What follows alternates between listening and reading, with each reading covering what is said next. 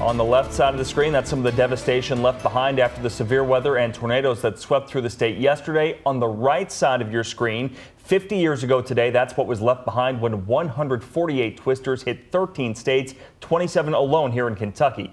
It's a day that no one who lived in the bluegrass on April 3rd, 1974 will ever forget. And it's one meteorologists will always look back on as they work to improve how we track these storms and how we warn you of the approaching danger.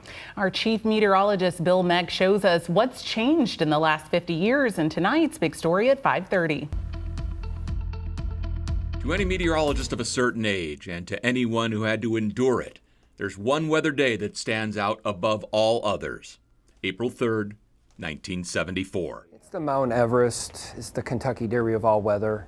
I mean, it's the biggest event of all. It changed profoundly everything we do, that you do, I do at the Weather Service. We went from vacuum tube radars to Doppler weather radars. That's John Gordon, the meteorologist in charge of the National Weather Service office in Louisville, describing the super outbreak of tornadoes from April 3rd, 1974, an event that remains unprecedented in its scope and ferocity.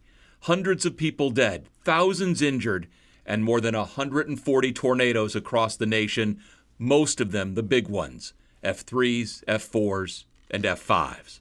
Tornadoes haven't changed in the last 50 years, but how we gather and disseminate the severe weather information has, as he describes a weather office from back then. Smoke-filled, they had maps up on the wall. They hand analyze, you bring a coloring box to work.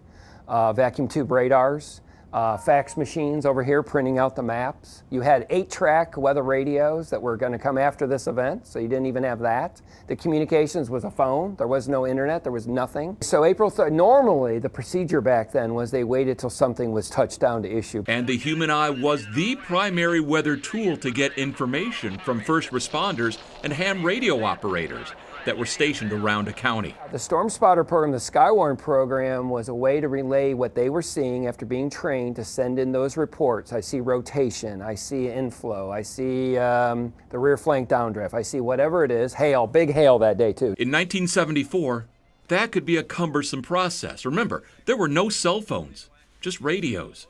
What used to take minutes now takes seconds, and seconds save lives. We're going to issue Lincoln County.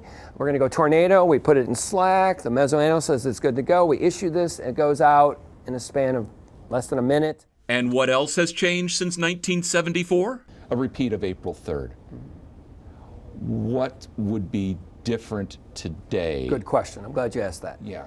Okay. I thought the best system I've ever seen in my life was March 2nd, 2012. We told everyone this is the day. That's all I had to say. The governor was on the call. Everyone's on the call. This is the day. And we're going to be able to do that more and more in the future when we have an event like December 10th, 11th, when we say this is the day. What happened in 2012 versus 74? In 2012, UK dismissed. EKU dismissed. Schools across the state dismissed. That did not happen in 74.